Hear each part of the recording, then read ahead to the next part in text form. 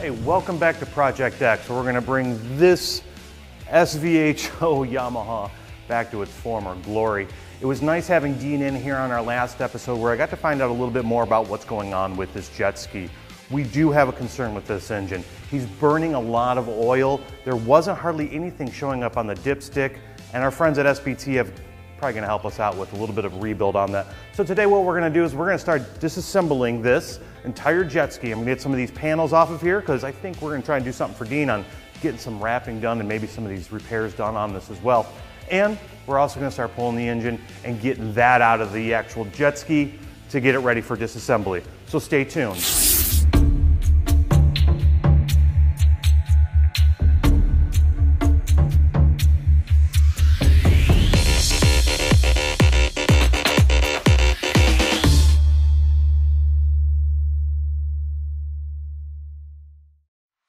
This season of Project X is brought to you by SBT, the largest supplier of high-quality jet ski parts in the world.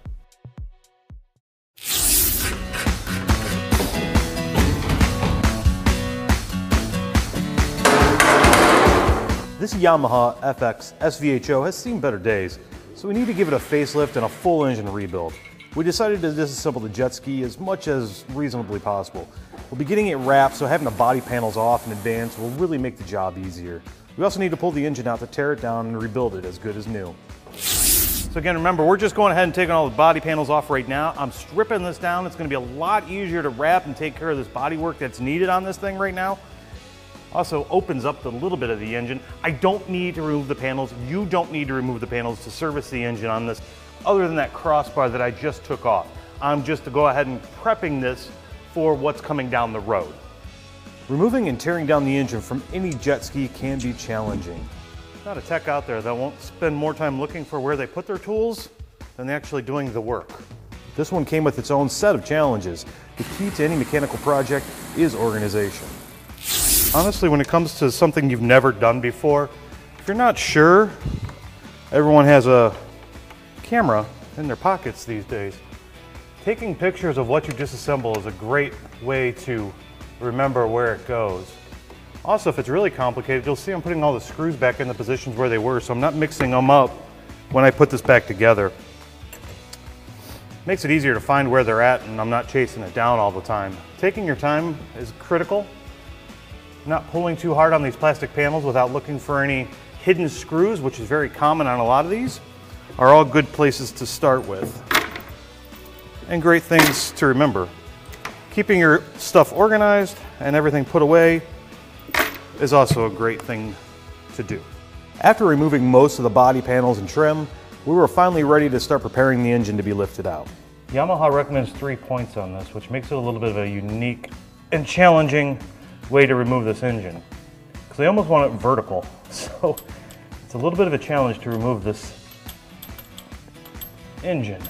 Lifting the engine out of the jet ski came with a whole host of other obstacles, but after a little problem solving and a little trial and error, the engine came out. Now to begin the teardown process. I think there's something going on with the rings, and if things go as planned, I know SBT has some pistons and some new rings for us to put in this engine. Once we start getting it apart, we'll kind of do some inspections and find out what's causing this oil issue that we have right now. But as for now, we got it out. Next step, tear it down. So you can see right now we do have the engine out. I also got it on a little bit of a makeshift stand that's going to give me a little bit of an easier place to work on it than just on the ground.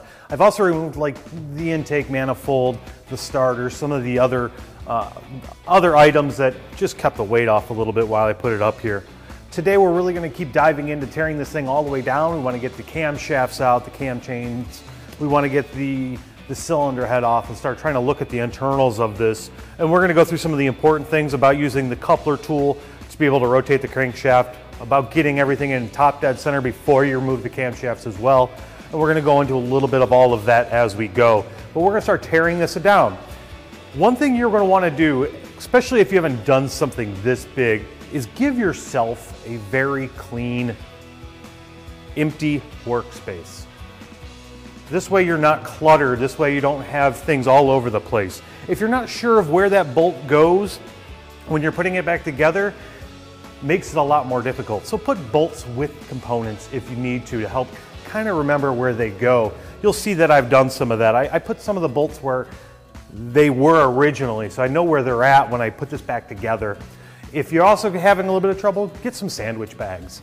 Put all those bolts in a sandwich bag and label it intake manifold bolts or starter bolts or exhaust manifold bolts or anything like that, just to help give yourself the reminders of where things go, because sometimes these will take a while to really get down and put back together. So we're going to start taking this all apart and see what we can find out internally with this engine.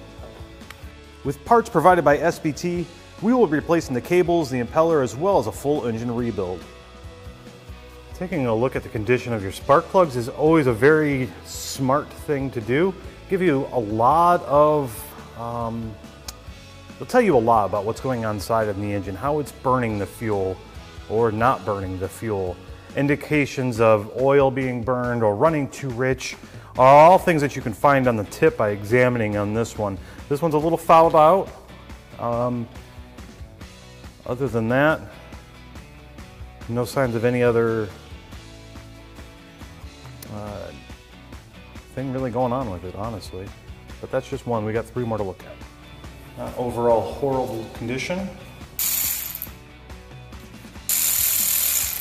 So we rotated our engine by hand just to get this in TDC, or top dead center. And on your camshafts, you have a mark on the actual cam itself, and then you actually will line it up with the cap that is appropriate for its camshaft. So if you look over here, we'll get a close-up of that. I've got the cams lined up according to where they need to be by Yamaha service manual. So I've got it lined up here and I've got it lined up here, and we'll zoom in on that so you can see what top dead center looks like and where those cams need to be in relation to each other and the actual caps. So you've got this hole right here, and we're gonna line it up with this mark right here. We got a little arrow too, kinda. Got an arrow here and a cap there, and then you're gonna do it on this one too. I've got a cam here and I've got a mark right there on the actual cap itself. So you can see that we're lined up, and this is top dead center of the engine. When you're taking these camshaft bearings and retainers assemblies apart, make sure to pay attention to your orientation. This one is stamped EX, that is your exhaust camshaft. IN is on this one, this is your intake camshaft.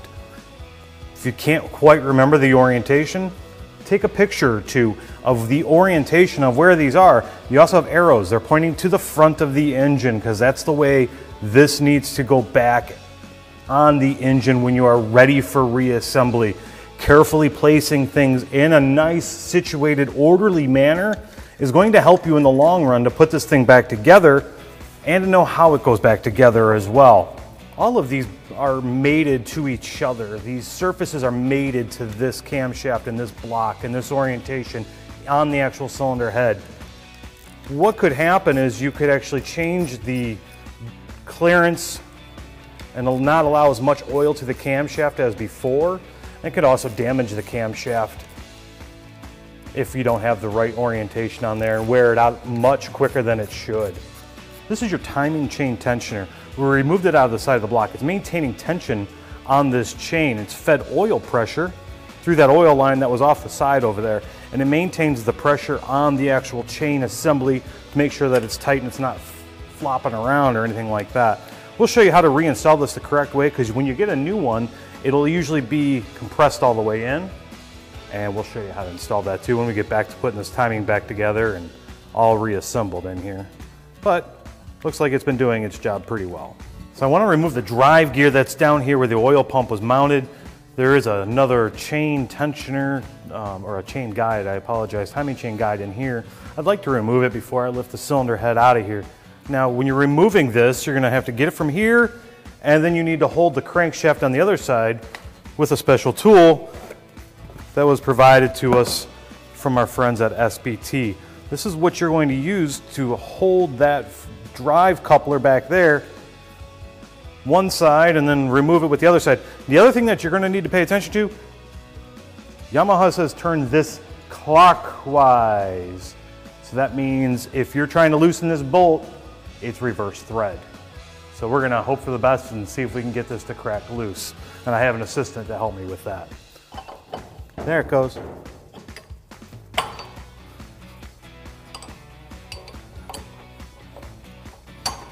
All right, Wes? Clockwise. It should be set up for you. Hopefully it works. Did it loosen? Yep. Oh, you the man. Beautiful.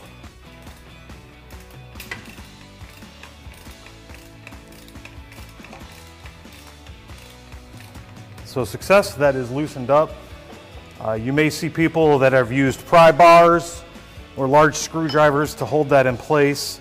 I assure you this tool provided to us by SBT is the proper way to hold this in place to not prevent any damage to this that could cause problems down the road for this. This one holds it in place, it only goes in one way, nice secure fit, allows us to loosen that bolt up to get access to everything real nice. So we're getting ready to remove the cylinder head. The cylinder head is on top and is separated by the head gasket down here. You've probably heard that term a lot. Head gasket failures are not necessarily common on this engine, but they happen on other engines out in the industry, whether it's automotive or marine.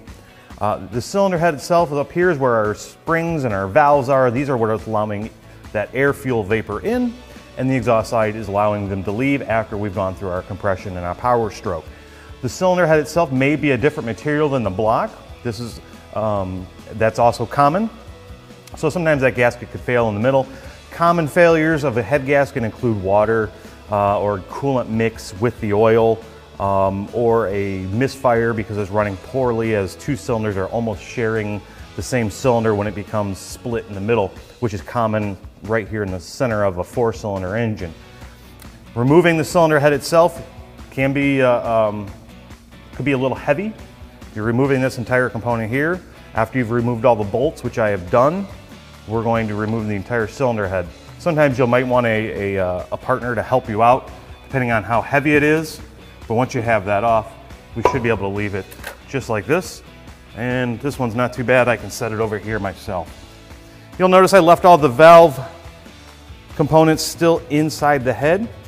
We're going to cover rebuilding this entire head with new springs, new valves, and all the components in there at a later time. So now I just left everything in here as it was. If you did take this apart and you were starting to remove these, make sure you put them back in the exact same order if you had to reuse them and had to remove them in any way, which we'll touch again a little bit later on when we go over the actual cylinder head rebuilding on this. But for now, I'm setting it off to the side so I can get the access to the lower half of this engine and start seeing what it looks like inside the lower half. And this is your head gasket. Your head gasket failures, your number one on a 4-cylinder is right in this area right here, so you're always looking to see if there's any damage to this when you take these apart. I'm not seeing any. This had no evidence of actually a head gasket failure, but I do want to take a look at it and see what the condition of it was before I disassemble it. We were again burning oil, but this head gasket does look like it's structurally, integrally good. So we don't reuse head gaskets. You never reuse head gaskets, so we will be replacing this with a new one from SBT when we reinstall everything back together. But for now, what I want to do is I'm going to tear this rest of this block down so I can start seeing what the pistons and the actual cylinder walls look like themselves. We remove this, just like on the other side. This is actually reverse thread, so keep that in mind when you're actually loosening this up. Hold this in place, and then you'll get your tool, and then you're going to remove this bolt here, or this large 12mm Allen bolt there that they use for this coupler right here. Now, to remove the coupler, we need not only this tool again, but we also need another tool that is provided to us from SBT. So we have this that they provided to us. It's our coupler holder. But we also now need a crankshaft holder provided to us again by SBT to be able to remove the coupler so I can start getting this generator cover off of this engine. This will go in here. It's supposed to, there we go.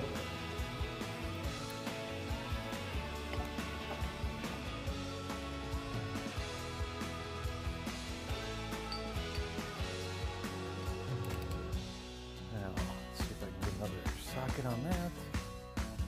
During disassembly, we ran into a little bit of a challenge. Removing the drive coupler required some extra TLC, and I had to call in some additional elbow grease to get these things loosened up. Once the drive coupler was removed, we ran into another challenge removing the generator cover. Eventually also the transfer shaft. Yay! Once we had it all apart, we were able to pull off the oil pan and have access to the crankcase. Now normally in a situation like this, when we're removing crankshaft and connecting rods, we've got the girdle off right here that held this all into place. Now normally when you're removing a connecting rod and a piston assembly, you're going to want to mark them, and they also need to go back in the exact same position that they were. SBT has provided us a new crankshaft, connecting rods, and pistons, so that's why if you're watching the video going, he's not marking those, well, I don't need to. I do have new ones that we're going to install in this, but if you are watching this and you're wanting to learn a little bit how this is done, make sure that each one stays with their respective cylinder hole. Also, the position of the piston has a certain orientation, so make sure it goes back in if you're reusing any of those parts.